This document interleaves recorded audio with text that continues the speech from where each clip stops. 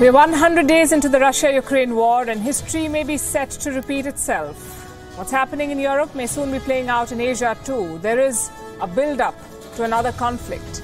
China is practicing the invasion of Taiwan. It is taking lessons from the war in Europe. It is studying Russia's setbacks.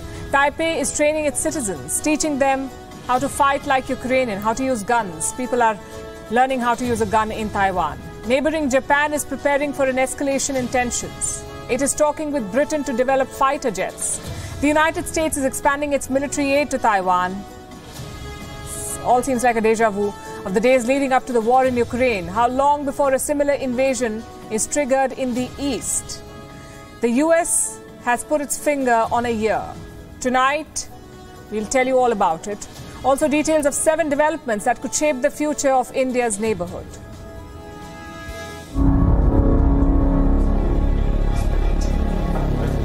Keeping a close watch on Taiwan-related security.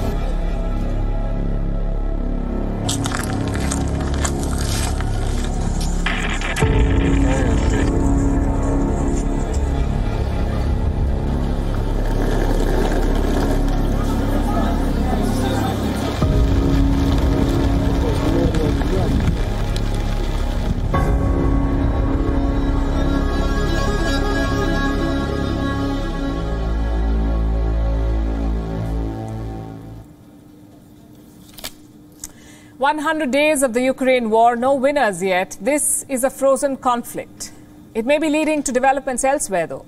Taiwan. Tensions are escalating there. China is making provocative moves. It is sending more ships, conducting more drills. Is China gaming out an invasion? Well, Taiwan certainly is preparing for one. Its citizens are training themselves on how to use a gun. Its allies are pumping in more military aid, and its neighbors are arming themselves with new fighter jets. So is Taiwan the next battleground? That's our cover story tonight. Taiwan is bracing for an invasion. The Pacific is being militarized. There are 7 developments that are shaping the future of this region. Let's tell you about them one by one. Development number 1, China has provoked Taiwan yet again. Last night, the PLA, the People's Liberation Army, the Chinese army, carried out another round of drills. They conducted nighttime bomber flight training. More than 10 Chinese bombers took off at night. They were equipped with different weapons. They flew from a Chinese base and practiced how to attack. Later, the Chinese press released a statement. Let me tell you how they described this drill. This is from the Chinese press. More than 10 bombers of various types equipped with weapons took off in tandem. They reached the enemy location and simulated missile attack exercises. So China has stepped up its drills, and they've been doing so since the Quad Summit. Earlier this week, 30 Chinese jets buzzed Taiwan's air defense zone. It was the PLA's second largest incursion till date and their largest since January this year. These flights are Beijing's favorite option to threaten Taiwan. They're designed to intimidate. China wants to keep reminding Taiwan how easily their military can get to the island. And it's adding more aerial weapons to its arsenal. That's development number 2. China wants to develop smart drones. It is taking lessons from Ukraine. PLA researchers are studying Russia's setbacks. They believe that Chinese generals should invest more in drone technology. And we have some statements from their study. Allow me to quote. This is from the PLA's research. As an integrated platform for surveillance and combat, drones speed up the operation of the battlefield kill chain, making the progress of war faster and more flexible than ever. 2 quick conclusions here. Number 1, China wants drones for surveillance and combat. And number 2, they want drones that can bring a swift end to war. Drones with artificial intelligence or AI. How will that work? This is what we've picked up. Chinese soldiers will feed the drone with photographs, pictures of their targets, and these pictures can come from anywhere, from Chinese social media in general, or Chinese spies. The drone will then analyze these pictures, and once it is in the air, the drone will identify, track, and even kill its targets. There won't be any human intervention. Researchers from the PLA suggest these drones can be used to go after quote-unquote high-ranking officials. Now, who will lead such missions? That's development number 3. China is reshuffling its military brass. Some new appointments are in the pipeline. Commanders with deep knowledge about Taiwan are likely to be promoted. Some names are doing the rounds. One of them is Ding Lai Hang. He is a commander in the PLA Air Force. Reports say Commander Ding is quote-unquote familiar with the battle plans against Taiwan. He has served in Fuzhou. This is the provincial capital of Fujian in China. Now, Fuzhou is right opposite Taiwan's west coast. So this general, or this commander, knows the lay of the land. Commander Ding is also believed to be close to Xi Jinping. So China is conducting drills, it is looking for more weapons, and it is reshuffling the military top brass. We come back to the question, are they preparing for an invasion? The people of Taiwan certainly seem to think so. Development number 4. People in Taiwan are learning how to use a gun. These pictures are from New Taipei. Last week, a training was held here. People from all walks of life participated. They practiced how to use a gun. Remember, we saw something similar in Ukraine. Just before the war, civilians had picked up the gun. Many of them are now fighting the war. The people of Taiwan are taking inspiration from Ukraine. They say they want to be ready to fight if China invades. 我相信这有一个很好的例子，就是香港。 I think that Hong Kong is a really good example. When they took back Hong Kong, they said there would be one country, two systems, without a change for the next 50 years. But only after a few years, it became apparent that, I'm sure that in the beginning, China will use a lot of psychological warfare, saying that Taiwan can remain unchanged. But I don't believe this one bit. Hong Kong is the best example. Also, actually, I have always thought that especially in the recent situation, China will attack for sure. It's just a matter of time. It's just a matter of time, he says. That's what Taiwan fears. It is ramping up its defenses, also projecting strength. Yesterday, Taiwan's President Tsai Ing-wen visited a military base. She was photographed with an anti-tank rocket. Reports say this is an indigenously developed weapon. Plus, Taipei is getting more help from America. Development number 5. The US is ready to expand its military aid to Taiwan. That would mean more weapons, more military training, and deeper military cooperation. Both sides are making rapid progress. Earlier this week, a US lawmaker visited Taipei. He met with the president of Taiwan. On the same day, President Tsai announced Taiwan's intention to work with the US National Guard. Last July, Senator Duckworth was one of the main sponsors of the Taiwan Partnership Act, which received bipartisan support in US Congress. As a result, the US Department of Defense is now proactively planning cooperation between the US National Guard and Taiwan's defense forces. Senator Duckworth also recently introduced a bill that further prioritizes Taiwan's security as part of US military deployment in the Indo-Pacific region. Taiwan's neighbors are arming themselves too. Japan is worried about China's aggressive posturing. That's development number 6. Japan is talking with Britain. They could develop a next-generation fighter aircraft together. They already have an agreement to collaborate on parts for the aircraft. Now discussions are underway to co-develop a fighter jet. Remember, Japan hosted the Quad Summit this time. They have their own concerns about Chinese activities near Taiwan. An invasion of Taiwan will create a direct security challenge for Japan. In fact, during the Quad Summit, China and Russia conducted drills near Japan. They sent their bombers. We told you about it. And that should explain why Japan wants new fighter jets. So China's neighbors are arming up and the West is ramping up deployments. Why the urgency? Why are all stakeholders in the Pacific preparing for an invasion now? The answer is development number 7, an American assessment of Chinese plans. The US says it has reason to believe that China could invade Taiwan in this decade. The deadline is set to be 2027. This assessment was recently presented to American lawmakers. The US military believes China is making rapid strides. It is equipping itself with military capabilities to invade Taiwan. The US has made such an assessment before, yes, but this time they're acting on it, responding to Chinese drills, reinforcing their defenses. So we have a mass military build-up in and around Taiwan, and that dramatically increases the threat of war. Any mistake, any misstep could be a trigger. We can only hope there is none. And while Asia braces for conflict, the one in Europe has clocked a new milestone, 100 days. Russia invaded Ukraine on the 24th of February this year. Today is June 3rd.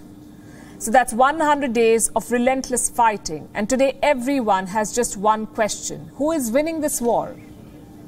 I wish I could give you a clear answer, but this war is too hard to predict. It was supposed to be a cakewalk for Vladimir Putin. 100 days on, that's clearly not the case. Having said that, there is slow but gradual progress on the ground. Today, Russia controls 20% of Ukraine's territory. That's around 58,000 square kilometers, about the size of Himachal Pradesh or Uttarakhand. Now, is 20% a lot? Well, that depends on how you look at it. The United States spent 20 years in Afghanistan, but they never beat the Taliban. Most of the Afghan countryside was outside American control. Same in Iraq. US forces camped there for more than a decade, but the insurgency never stopped. So 20% in 100 days is not a bad result, really. Then why does it seem like Russia is stuck? Because the expectations were huge. The Russian blitzkrieg was supposed to take Kiev in days. Instead, Moscow changed strategy. They're not focusing on the capital anymore. They're focusing on the Donbass. And we'll come to that in a bit. But before that, let's look at the cost of these 100 days, the cost of this war so far. First, the human toll. Mariupol alone has reported 21,000 deaths. And those are just civilians. According to President Zelensky, Ukraine is losing 60 to 100 soldiers every day. So that's more than 6,000 soldiers in 100 days. What about Russian losses? The official figure is 1,300. But Ukraine claims 30,000 Russian soldiers have died in combat. And if true, that's more than the Soviet toll in Afghanistan. Next, infrastructure. 38,000 residential buildings damaged, 1,900 schools, 500 factories, 500 hospitals. These are figures published by Ukraine. All this carnage has forced people to flee their homes. Around 6.8 million people driven out of Ukraine. 7.1 million internally displaced. This is the cost of 100 days of fighting. But Ukraine is not backing down. Earlier today, President Zelensky released a message on social media. He was on the street again with his cabinet. His message was defiant. Victory will be ours, he says. The armed forces of Ukraine are here, and most importantly, the people of our state are here defending Ukraine for 100 days already. Victory will be ours. Glory to Ukraine.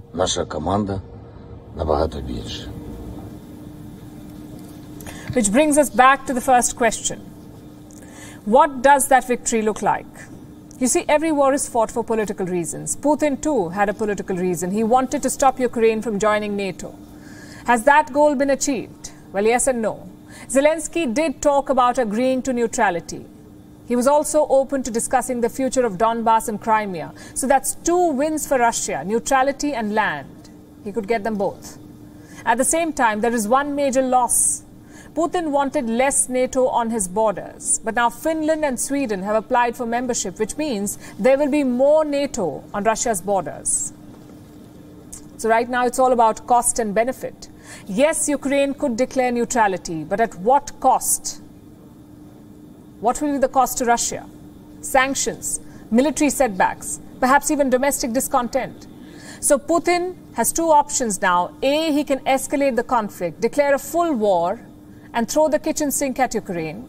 Or B, he can use his position to strike a favorable deal. He could get neutrality and land. The first option seems highly unlikely. And I'll give you 2 reasons why. One, the Russian public are already under immense financial strain. A full war could trigger widespread backlash against Putin. And 2, taking Kiev has no strategic value. Putin will have to install a puppet regime, and don't forget, he'll have to fight insurgency. Why bother with all that when Zelensky will agree to the same terms? What happens next in this war will depend on one thing, and that is time. Russia says they're not chasing deadlines in Ukraine, but the fact is that they are. And those deadlines will depend on Western unity. If more sanctions are announced, Russia will face deadlines. They will have to wind up the war quickly. If not, Russia can afford to extend their special military operation, as they call it. And that's what Putin is counting on. Because 100 days in, fatigue is already creeping in. By November, the US will be heading to midterm elections. And President Joe Biden will have to make a choice. Tackle inflation or help Ukraine. Plus, Vladimir Putin is an expert in waging such forgotten wars. Think back to the Chechen War from 1999, the Donbass War from 2014, or the Syrian War after 2015. All forgotten and buried by the West. Will this one go the same way? It depends on how distracted the West is. And we can tell you one such distraction is brewing in Syria, possibly a new front in NATO versus Russia. And the trigger is this man, Turkish President Recep Tayyip Erdogan. He wants to invade Syria. As if one invasion was not enough, Erdogan is talking about another one. He wants to create a buffer zone in Syria's north, around 30 kilometers wide. And to do this, he's planning a military incursion. The dates have not been finalized yet, but Erdogan says it could be a sudden attack. Now, why does Erdogan need a buffer zone? For two reasons. A, to drive Kurdish fighters away from Turkey's border, specifically the YPG fighters. The YPG is a key ally of the United States in Syria, but Turkey calls them terrorists, so they want to drive them away. And the second reason is to resettle Syrian refugees. Turkey is currently hosting 3.7 million Syrians. Erdogan's plan is to send them back to this buffer zone, 30 kilometers wide. So that answers the question, why? Next question, why now? For starters, Russia is busy in Ukraine, so chances are Putin cannot spare much for the fight in Syria. Another reason is Erdogan's leverage over the West. I'm talking about NATO's expansion plans. NATO wants to admit Finland and Sweden. But Erdogan is holding up both these memberships. Only he can speed up NATO's expansion, and in return, he could ask for anything, funds, military assistance, or in this case, a green light for the Syrian operation, whatever he wants. Having said that, there will be a backlash, we know. US Secretary of State Antony Blinken says the move will undermine regional stability. The concern that we have is that any new offensive would undermine regional stability, such as it is, provide malign actors with opportunities to exploit instability for their own purpose. We continue effectively to take the fight through partners to Daesh, to ISIS within Syria, and we don't want to see anything that jeopardizes the efforts that are made to continue to keep ISIS in the box that we put it in. Russia too is warning Turkey. Here's what their foreign ministry said, and I'm quoting, "We hope that Ankara will refrain from actions that could lead to a dangerous deterioration of the already difficult situation in Syria." Russia is advising against escalation. So both America and Russia are warning Turkey. Neither of them want the operation to go ahead. But will it be enough to deter Erdogan? Let's look at the past. Since 2016, Turkey has launched 3 operations into northern Syria. Each time they fought the Kurdish fighters. And each time they got more territory. So there's no reason to think that Erdogan is bluffing. In fact, this time he has more reasons to attack. 2023 is election year in Turkey. The economy certainly will not get Erdogan re-elected. Maybe a military operation will. Nationalist voters in Turkey generally support attacks against the Kurds.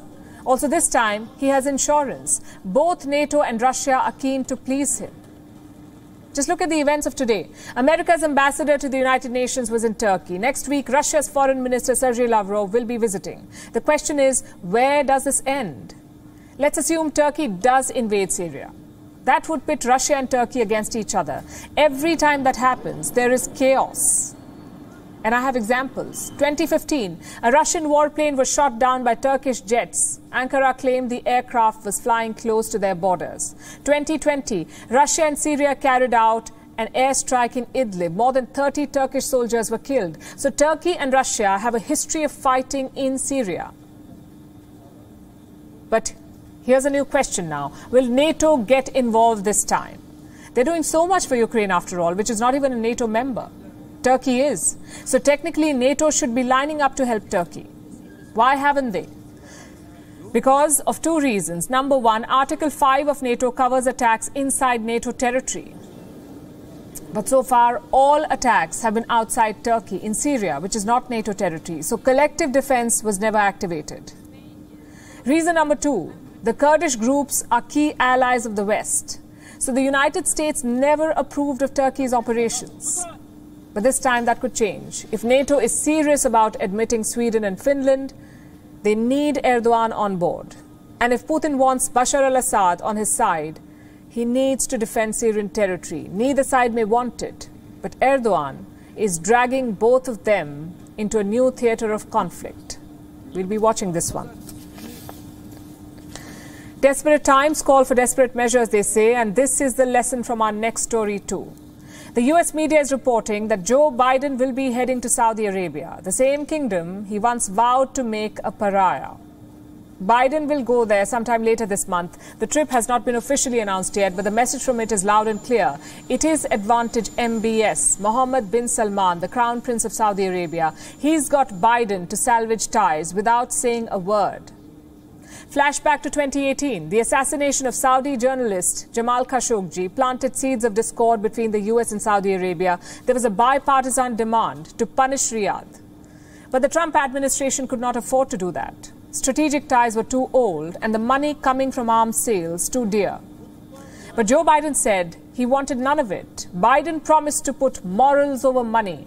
He ran for office, swearing to make Saudi Arabia pay the price for murdering Khashoggi. He vowed to make Saudi Arabia a pariah. And he did not shy away from pointing the finger at MBS, the Crown Prince.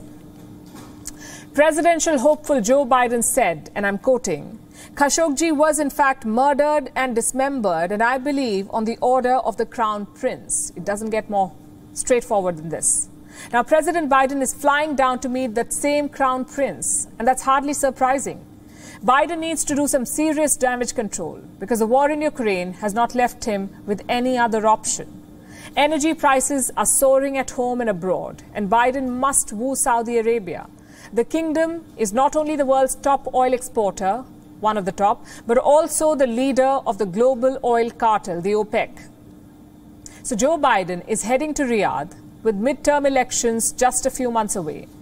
He will play all his cards to try and reduce energy prices. But where will this leave his pariah promise?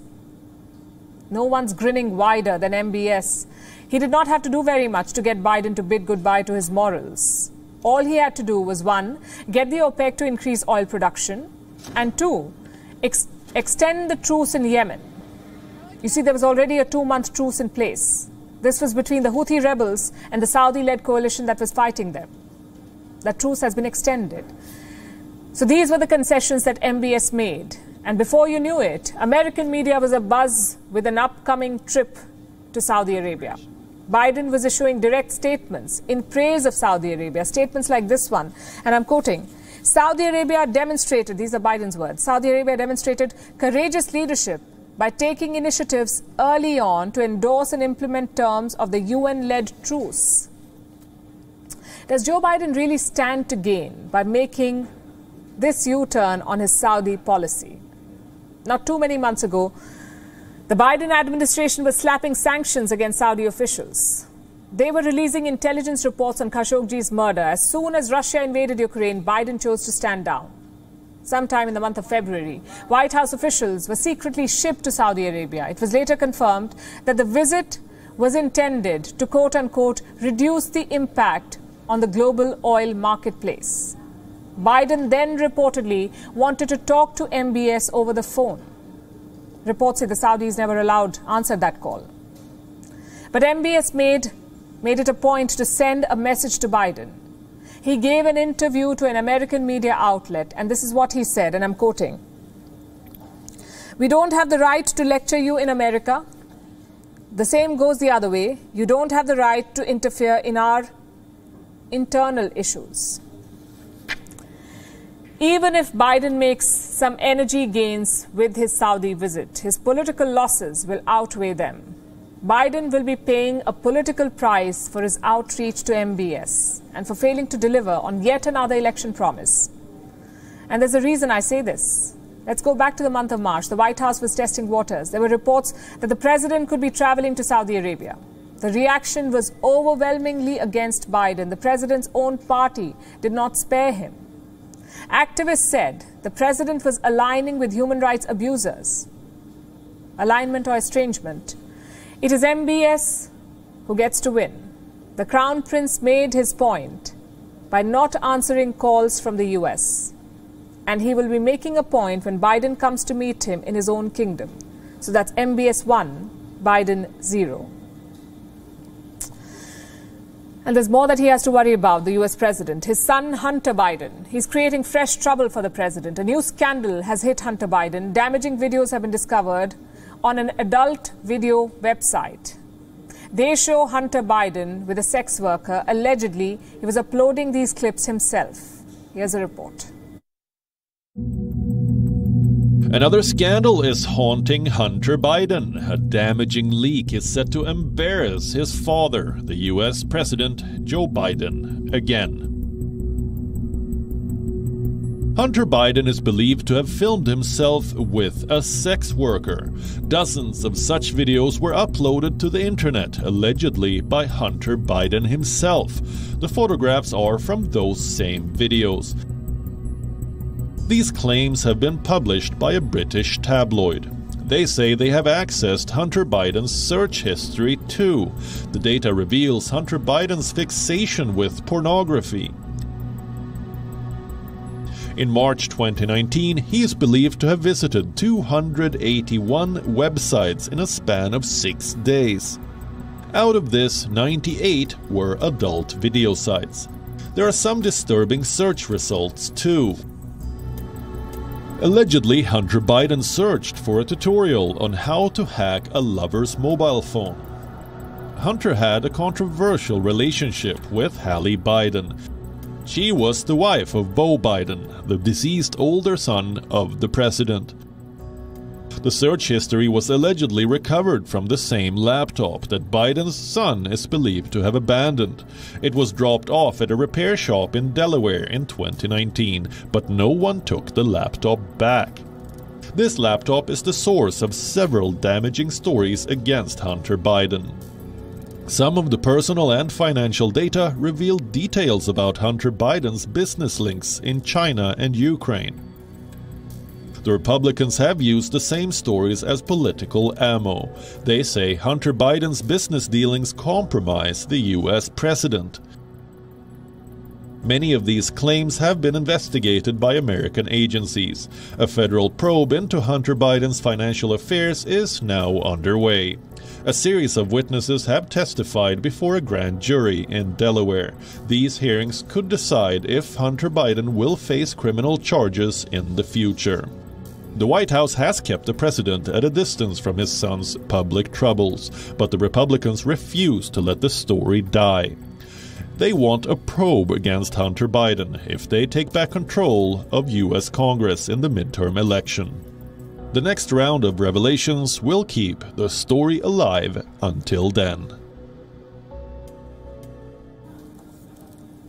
Since we're discussing obsessions and fantasies, how could we not talk about Imran Khan, a man obsessed with power, it seems. So much so that he's ready to see his country disintegrate, ready to see it break into 3 pieces. This is what he said on Wednesday. 48 hours on, those remarks have led to a storm. The Shehbaz Sharif government is furious. They're mulling a sedition case against Imran Khan. On what grounds? For orchestrating a mutiny, they say. The government of Pakistan says the former Prime Minister planned an attack on the Federation, that he masterminded a rebellion against the state. When did that happen? On the 25th of May, says the government of Pakistan. This is when Imran Khan held the Azadi March. He foot-slogged to Islamabad with his supporters. He tried to hold the capital city hostage. The Pakistan government now says this march was an act of treason, that it was meant to create civil strife in the country. So here's what they plan to do. Put Imran Khan on trial for fitna, which means treason. Now, this decision was taken on Friday afternoon. A special committee meeting of Pakistan's cabinet was held. The Interior Minister, the Information Minister, the Communications Minister, the Law and Justice Minister, they all met in Islamabad to deliberate the charges.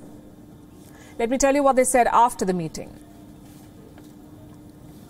It is likely that action will be initiated against Imran Khan under Section 124A of the penal laws that deal with sedition charges. Reports say Imran Khan will not face these charges alone. Giving him company will be 2 of his comrades, Mahmood Khan, the Chief Minister of Khyber Pakhtunkhwa, and Khalid Khurshid, the Chief Minister of Gilgit-Baltistan. They're both members of Imran Khan's party, PTI, and they're both in the dock. The question is, what does a sedition charge mean in Pakistan? life imprisonment, to put it very simply. In some cases, it could also lead to a death sentence. It all depends on what the courts decide. Next question. Have any other Pakistani leaders been tried for sedition? The answer is yes. In 2019, a special court found Pervez Musharraf guilty of high treason. It sentenced him to death for suspending the constitution in 2007. Musharraf did not serve the sentence. He is currently in exile in Dubai. Then in 2020, Nawaz Sharif was booked for sedition. The case was filed by the Lahore police. It accused him of instigating dissent against the Pakistan army. But Sharif could never be put on trial. He was hiding in London, and now with his brother in power, he may never be put on trial, even if he returns. And speaking of the brother, he too has issued a personal warning to Imran Khan. He posted this on Thursday. Allow me to quote. This is the Prime Minister of Pakistan speaking. While I'm in Turkey inking agreements, Imran Niazi is making naked threats against the country. If at all any proof was needed that Niazi is unfit for public office, his latest interview suffices. Do your politics, he says, but do not dare to cross limits and talk about division of Pakistan. Don't cross the limits, says the Prime Minister. This should be his approach to tackling inflation as well, because inflation in Pakistan seems to be crossing all limits. Look at the headline on your screen. Last month, inflation in Pakistan jumped 13.76%, the highest in more than 2 years. Foreign reserves, meanwhile, are at their lowest. They've fallen to $10 billion. That's a 50% drop from August 2020. And this money will barely cover 2 months of imports. More bad news. Ratings agency Moody's has lowered Pakistan's economic outlook from stable to negative. It says the country faces a heightened external vulnerability. What's that supposed to mean? It means that Pakistan faces uncertainty around securing external financing to meet the country's needs. In even simpler words, it will not be able to secure foreign loans to survive. So what should Islamabad prioritize right now? Charging a former prime minister with treason or securing enough funds to stay afloat? The earlier they ask this question to themselves, the better their chances of survival may be. And talking about important questions, here's one that the United States should ask itself. Why can't we ban guns? Every day it's the same headline. Teen goes on a shooting rampage at school. Gunman opens fire at supermarket. Different day, different location, same story. Thursday was no different. There were 2 gun attacks. One was in Iowa. The gunman shot 2 women and turned the gun on himself. The second was in Wisconsin. 2 people were wounded while attending a burial. Literally nowhere is safe in America. Schools, supermarkets, parks, even churches and burial grounds. Makes you wonder, what is the US government doing? Every time there's an attack, Joe Biden does the same thing. He comes on TV, he criticizes the Republicans, he claims he's helpless, and then he walks off. And on Thursday, he did the same. We need to ban assault weapons and high-capacity magazines. And if we can't ban assault weapons, then we should raise the age to purchase them from 18 to 21. Strengthen background checks. Enact safe storage law and red flag laws. If only Joe Biden knew someone powerful, someone who is America's head of state and government, someone who directs the federal government, someone who commands the US armed forces. Well, actually he does. It's Joe Biden himself. The US president cannot pass the buck here. Yes, he needs Congress to implement gun control, but he too can make a difference. Biden could use his vast executive powers. Now, what does that mean? It means that Joe Biden can change the way existing laws are implemented. He cannot make new laws, yes, but he can bolster existing ones. For example, he can use trade policy to control the number of guns on the market. Less gun production, less gun sales. He could also tweak background checks, basically make it harder for people to buy guns. Or he could go after the gun lobby. They spent $15.8 million on lobbying last year, and Biden has done nothing to stop them. So this charade of helplessness has to end. Biden cannot keep kicking this issue to Congress because, let's face it, Congress is not going to implement gun control, and I'll show you why. On Thursday, the House Judiciary Committee held an urgent meeting on guns. Democrats were pushing for gun control, and guess what a Republican congressman had to say on that? Take a look. Gentlemen, this gun would be banned under this bill. Here's a gun I carry every single day to protect myself, my family, my wife, my home. This is a XL 6-hour P365. Comes with a 15-round magazine. Here's a 7-round magazine, which would be less than what would be lawful under this bill if this bill were to become law. It doesn't fit. So this gun would be banned. Just a reminder, this week, America is burying 19 school children in Texas. 19 children who were killed with guns. And this so-called lawmaker is waving his gun at a congressional meeting. This is America at its best. Do you know what this episode reveals? A broken system. A system where you see perfection in yourself but fault in others. Just think about it. Have you heard any world leader talk about this gun menace? Some have condemned it, yes, but not a single one has criticized the American leadership for what's happening there. And do you know why? Because it's easy to judge, but hard to make a difference. It's a lesson that the US is yet to learn. On Thursday, they released their annual report on religious freedoms, aka their preaching guide. Every country has a separate chapter in this report, every country except the United States itself. Well, here's what the chapter on India says. And I'm quoting, attacks on members of religious minority communities, including killings, assaults and intimidation, occurred throughout the year. These included incidents of cow vigilantism against non-Hindus based on allegations of cow slaughter or trade in beef. US officials went a step ahead. They accused the Indian government and its officials of instigating hatred. You have to listen to this. In India, some officials are ignoring or even supporting rising attacks on people and places of worship. India has responded. Its External Affairs Ministry has rejected this criticism, and I'll read out India's response. It is unfortunate that vote bank politics is being practiced in international relations. We would urge that assessments based on motivated inputs and biased views be avoided. Short but to the point. What gives the United States the authority to judge India? This is a country where people die because of their skin color, where children are shot dead in high school. America should be the last country judging anybody else. So why do they do it? A few months back, India's foreign minister gave some insight. He wasn't speaking about the US, he was speaking about Europe and Asia. But the logic fits perfectly here. Listen to this. No, somewhere Europe has to grow out of the mindset that Europe's problems are the world's problems.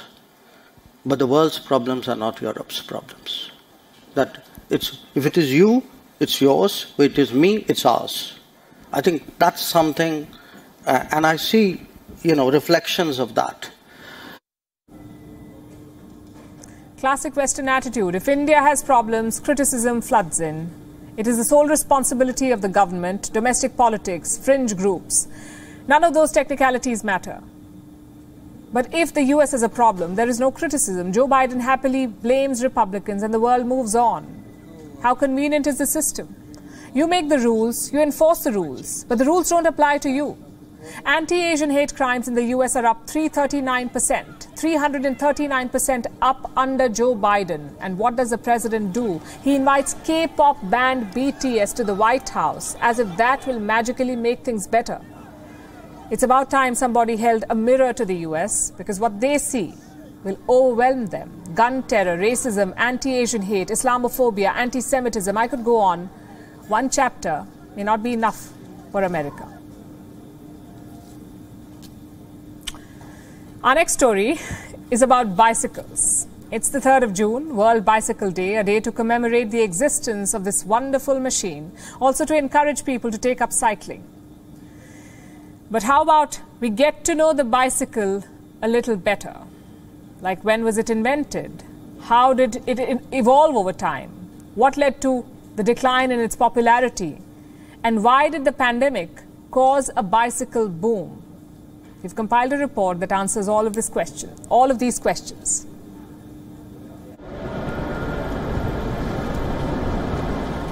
Life is like riding a bicycle. To keep your balance, you must keep moving. These words by Albert Einstein never fade in relevance, even if the machine they're about has waned in popularity.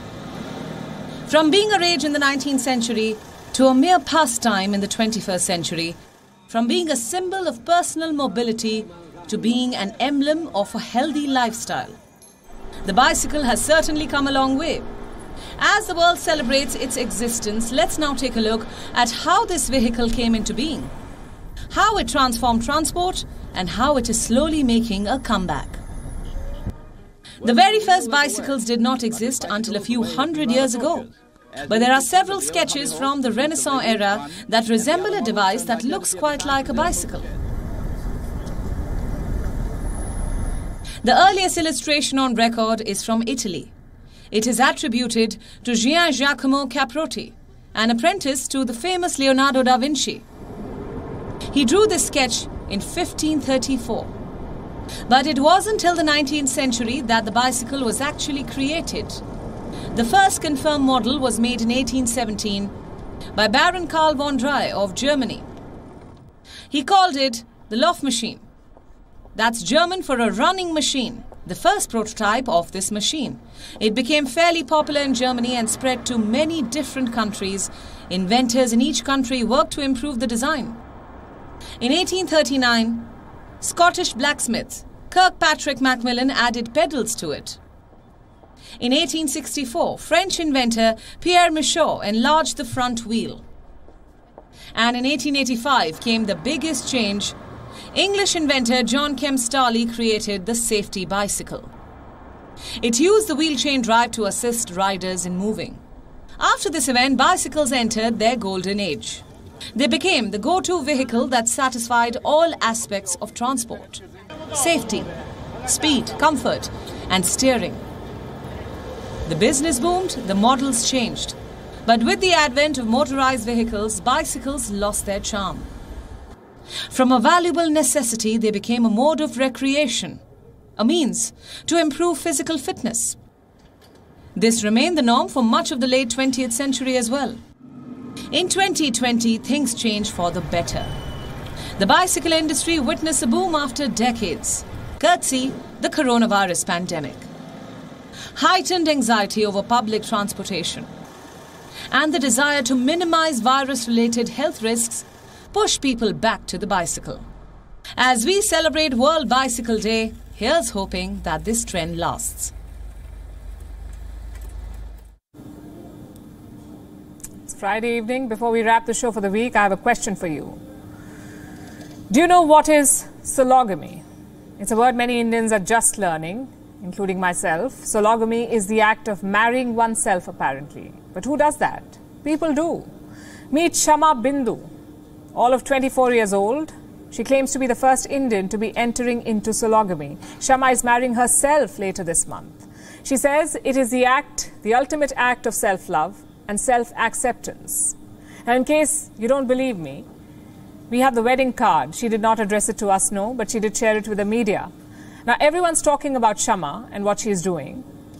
But here's what the bride-to-be told some reporters, and I'm quoting, "I do not require a Prince Charming because I am my own queen," she says.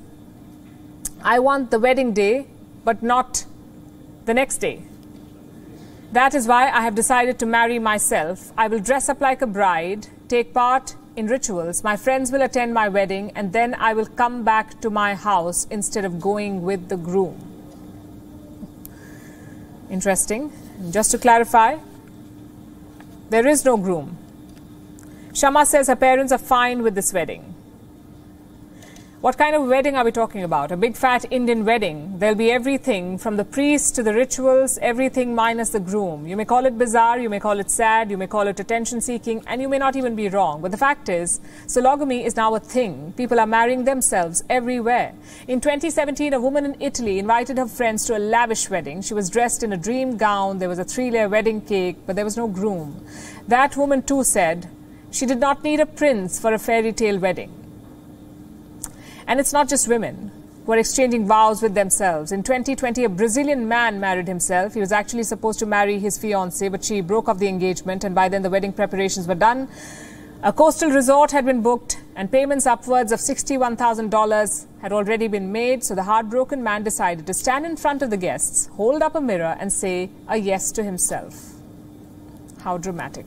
Quick question. Are such ceremonies even legal? Well, they aren't. In India, a marriage must be between two persons, individuals. It's the same elsewhere, which makes sologamy merely symbolic, meaning it is not a real marriage. How could it be?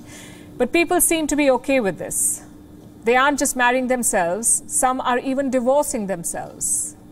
I'm not making up any of this. Like this woman in Brazil, she decided to call it quits just 90 days after marrying herself. Apparently, she'd found someone else. This industry does not mind the celebration of self-love. Companies around the world are offering sologamy services. A Japanese company is offering a 2-day sologamy package. In Canada, a wedding company has an all-inclusive package. It also covers photography. There are similar companies in the United States. Just Google sologamy and you will be surprised to see how much of the conversation there is around self-marriage. Critics have spared no words to slam this idea. Lawyers are calling out the pointlessness of it. Therapists say it's loneliness that's driving people to do this. But the ones who have entered into such a marriage have nothing but heartfelt stories to share. Here's what one sologamist writes. In our culture, everyone blindly applauds you when you announce you are in a relationship. But you don't get nearly the same reaction when you decide to focus on your relationship with yourself. In fact, everyone treats you with unspoken sympathy when you're single. Don't worry, love, the right man is just around the corner. Well, I decided it was time to rejoice in my wholeness. And what better way to celebrate self-love than with a wedding? So from what I gather, sologamy is not saying I'm never marrying. It's about breaking the taboo around spinsterhood and saying that I'm happily single at 30 or 40. The first recorded instance of sologamy was reported in 1993. That's how far back it goes. A woman put on a white dress and married herself just ahead of her 40th birthday. During the ceremony, the bride was reminded the only thing missing was a quote-unquote beer-swilling couch potato who might forget your birthday. The non-minister then asked her, do you solemnly swear to be good to yourself, to honor yourself in sickness and in health until the day you're not here? I do, said the bride. I understand there are many questions in your head right now. But I will end with a reminder. At the end of the day, it's to each his own. So we wish all the best to this 24-year-old from India. Let's take a look at what else is making news across the world. This is Gravitas Global Headlines. Turkey's inflation climbs to its highest level since 1998, hitting an annual 73.5% in May, an issue troubling President Erdogan ahead of elections next year. A demonstration in Kenya against the threats posed by wildlife turned deadly as security forces killed 4 protesters. The protesters blocked the Nairobi-Mombasa highway for hours, using rocks and burning tires, which led to police intervention and fatal shootings. Multiple people were shot during a funeral in Racine, Wisconsin on Thursday, as people were paying final respects to a 37-year-old man. The shooting came a day after a gunman killed his surgeon and 3 other people at a hospital in Oklahoma. South Korea is all set to lift its quarantine requirement for foreign arrivals who have not been vaccinated against COVID-19 from June 8th. It will also start lifting aviation regulations imposed on international flights, but the government will maintain the requirement of a negative PCR test result prior to entry and a PCR test within 72 hours after arrival to keep a check on incoming travelers. In Sudan, police used tear gas to disperse protesters who took to the streets of the Sudanese capital of Khartoum on Thursday, ahead of the 3rd anniversary of a crackdown on mass protests in which dozens of peaceful protesters were killed. French diplomats went on a strike in front of France's foreign ministry, protesting the government's new plan to merge career diplomats with other civil servants. This policy will bring diplomats at the same level as other bureaucrats, and they will have to compete with civil servants from other fields for coveted diplomatic posts. Japan reports a record low number of births in 2021, prompting the biggest ever natural decline in the population, according to the government data. According to a new study, the snow-white Alps are increasingly turning green due to the impact of global heating as visible from space.